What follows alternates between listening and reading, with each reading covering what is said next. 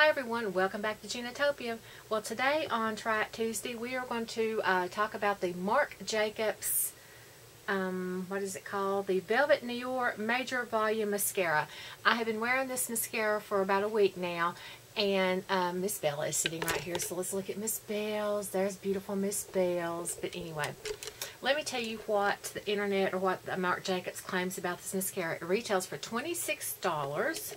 They say it is experience the ultimate volume and look of thick false lashes with this mascara.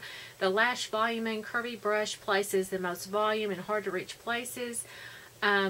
Defining tip style lashes for major drama. It's super concentrated. Black pigment delivers the greatest visual impact. Gives thick lashes in one sweep. It contains no parabens, sulfates, or phosphates. And I agree, it gives beautiful lashes. Let me tell you a little bit more about this mascara. I think it gives, get off my mirror, baby. I do agree that it gives beautiful, beautiful lashes, but after about 5 hours of wear, I started noticing flaking. So, is it worth the beautiful lashes for about that amount of time? Well, if I was going to an event and was only going to be there about 4 or 5 hours, I think it's a great mascara. Will I repurchase this mascara for $26? No, because I work an 8-hour day and I don't like all those little flakes underneath my eyes. But if I'm going somewhere just for that amount of time, it's beautiful. So let me show you what it gives me on my lashes. Let me get my hair out of the way. There's what the brush looks like. It's kind of like an hourglass brush. Very faint fragrance. Let's go in. It is a one coat mascara, and you know I am a one coat girl.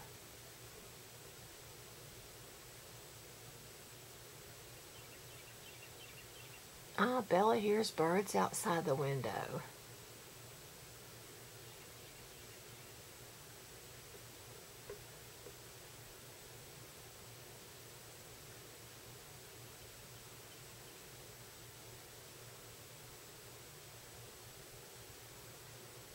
Let's go in on the lower lashes.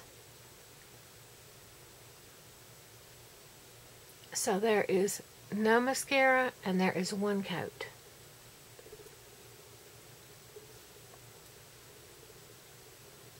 So it does give beautiful lashes for one coat. But like I said, I don't know if it's maybe my lashes rubbing my glasses that causes the flaking. I don't experience with a lot of other mascaras, so I'm not sure what the issue is. I do think it gives beautiful lashes, and if it didn't flake after 4 or 5 hours, then I would say I love this mascara and I would repurchase it, but not when I get flakes on my face. So that's just my opinion. I really do think this gives beautiful lashes, but I just don't like the flaking that I end up with after not making it through a full day of wear. And here is 2 coats. So it's a very buildable mascara, and you can get some really dramatic looking lashes. And you know, I love a mascara that I can just throw on one coat and out the door. So, you know, look at those lashes after 2 coats. And then that wasn't even a full second coat. I mean, so look at that. I feel like a, you know, drama queen with these lashes. But I just don't like the flaking. If you use this mascara and don't get flaking, let me know. I don't know if it's, like I said, rubbing my glasses or what, but for me, $26 for a mascara that doesn't make it through the workday for me just isn't going to cut it. So that's just my opinion on Ginatopia.